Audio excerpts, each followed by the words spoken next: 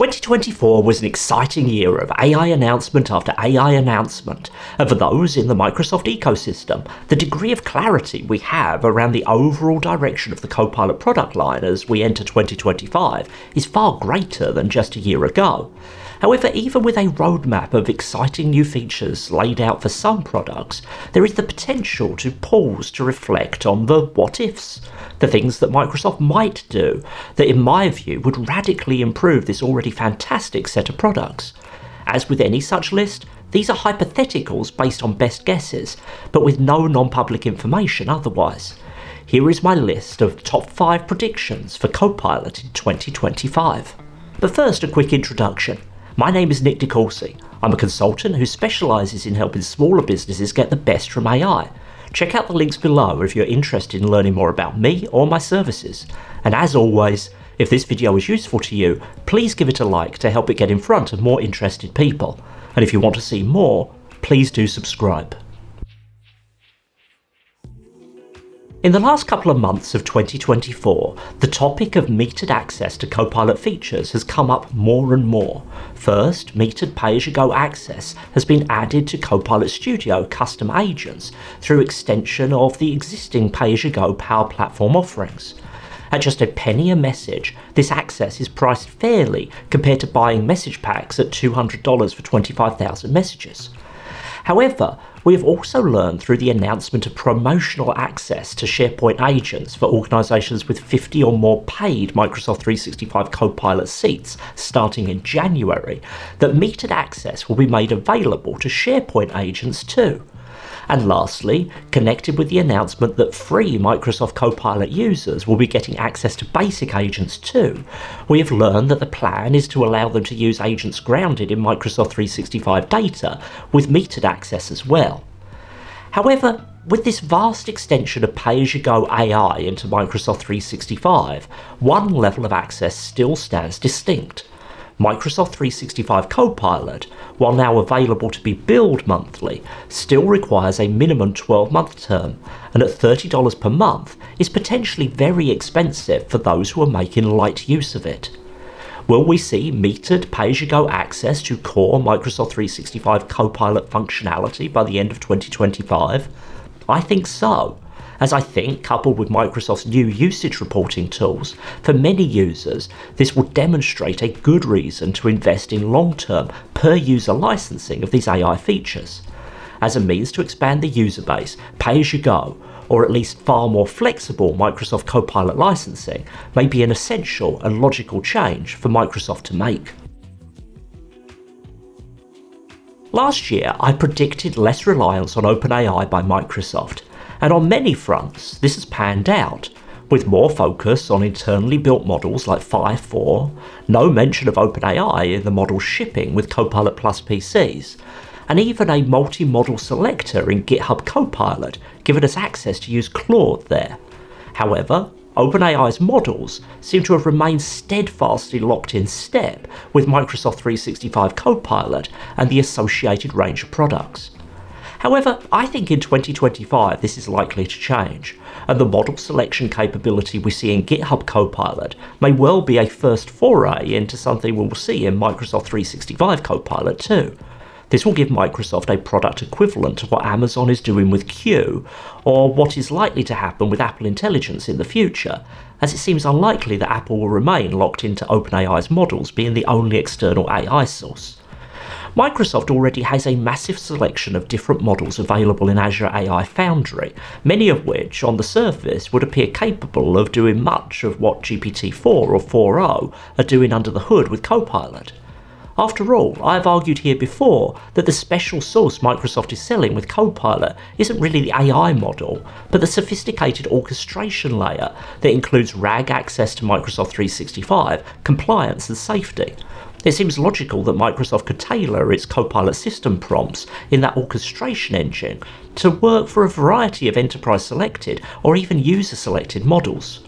For Microsoft, this capability would provide insulation from any future OpenAI-based controversy, whether it be firing the CEO or being sued over training data, or myriad other potential vulnerabilities each of the big AI firms theoretically could have.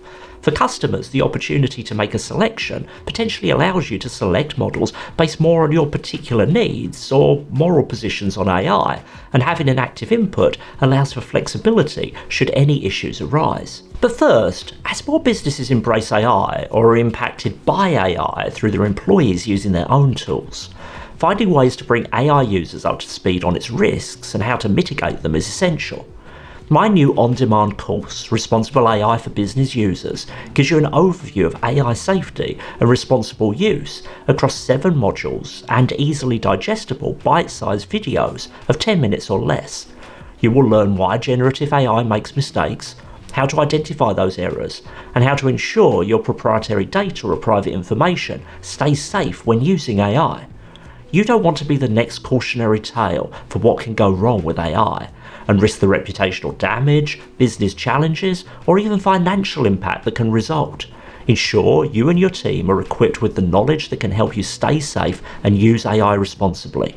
Check out the link down below to find out more about Responsible AI for Business Users. My underwhelm on the features rolled out with Copilot Plus PCs has been documented through several videos on this channel. However, it's very early days and I fully expect Microsoft to stay committed to this initiative through 2025, bringing us features that might represent a Copilot Plus PC Plus versus what is available today. First, we are already seeing the Copilot Plus PC designation come to more hardware, with mobile chips from Intel and AMD that meet the requirements of the standard rather than just relying on ARM-based Snapdragon chips. However, we still need more diversification, particularly in options for power users where a thin and light laptop generally doesn't meet the need. This is made harder by specific hardware security requirements that potentially make the Copilot Plus PC standard less optimal for normal desktop workstation configurations than laptops where all the hardware can be built in together from the start. It's my guess that at some point options will be created for some Copilot Plus PC features to come to hardware with GPUs that can meet the TOPS requirement for these systems. This is made harder by hardware security requirements. But just as TPM requirements can be watered down, maybe these can too. The likelihood is those who rely on powerful fixed workstations to do their job won't be tempted by a Snapdragon-based Copilot Plus PC anytime soon. Second, undoubtedly the most useful, but also most controversial feature of the Copilot Plus standard is recall. This capability to take screenshots of everything you do, albeit with some restrictions, and then help you recall that information later is almost a perfect use case for AI. Almost perfect because in being locked to a single system, the impact of this data is slightly neutered. Right now, if you want to recall something after a hardware failure, you're out of luck. But there's lots of other situations where this could be problematic too. What do I guess we might see in this space? I would be very surprised if by the end of 2025 we don't see some version of recall for business, where this feature can be turned on by corporate administrators. The data gets stored to a cloud-based profile that roams with you from device to device, and that the understanding of your work history integrates into the semantic index of your graph data that powers Microsoft 365 Copilot.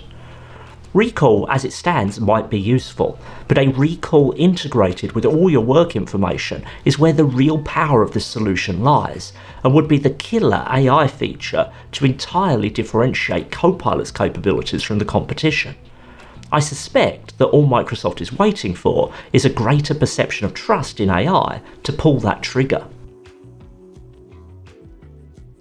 Anyone who watches my videos here will know how excited I am about Copilot agents and what they mean for Copilot. The Copilot extensibility model is, in my opinion, the most compelling capability Microsoft's AI lineup has to make it the product of choice for businesses.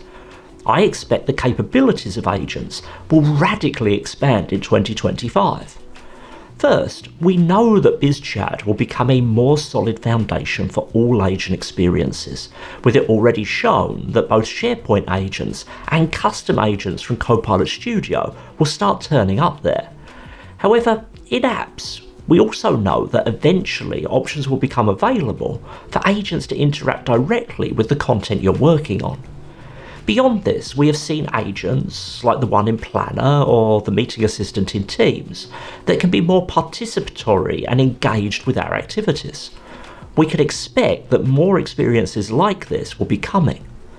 The combination of agents, access to them in different usage paradigms, and autonomous capabilities is a powerful one. Imagine drafting some thoughts in Word, giving an agent the task of refining the work and adding references, and coming back to the document a little later to see track changes showing the edits the AI has made, just as you would from another user. There are lots of tasks where the real-time capabilities of Copilot are paramount, but by building out an AI user class of agents that are there working proactively in the background to support processes and tasks, the power of AI enablement will expand. These types of capabilities are definitely coming in general terms to the AI space. I hope that 2025 will be when we start to see them for Copilot users. Last, I'm hoping 2025 will be the year when we can stop putting an asterisk next to the claim that Microsoft 365 Copilot sees everything you do in your user and organization graph. Sure, lots of the data is accessible, your Word documents, your PowerPoint slide decks, emails, meeting transcripts, but there's still a surprising amount that isn't. Data in Microsoft lists, SharePoint metadata, referencing specific pages in OneNote, or even data like forms responses. There's a significant list of places where even if Copilot is available, it doesn't have full visibility. In my mind, this lack of integration is an unhelpful tax on those organisations that prior to Copilot have been most committed to embracing modern work in Microsoft 365. Copilot's index actually, to some extent at least, works best for those organisations that use Microsoft 365 like a cloud-based old-fashioned file share, and least well for those who have spent serious time committing to the new data organisation and app-to-data alignment paradigms modern features offer. Already there is movement on this. OneNote integration recently improved, and delegated mailboxes, I think I recall, will be coming to Copilot too. But there is more work to be done. I would love to just be able to say that Microsoft 365 Copilot works with all the data you have access to in Microsoft 365. No ifs, buts, caveats, or special setup required. I'd love to know what your predictions for Copilot in 2025 are, and what you think of mine. Let me know in the comments. Thanks for watching through to the end. Until the next video, bye bye.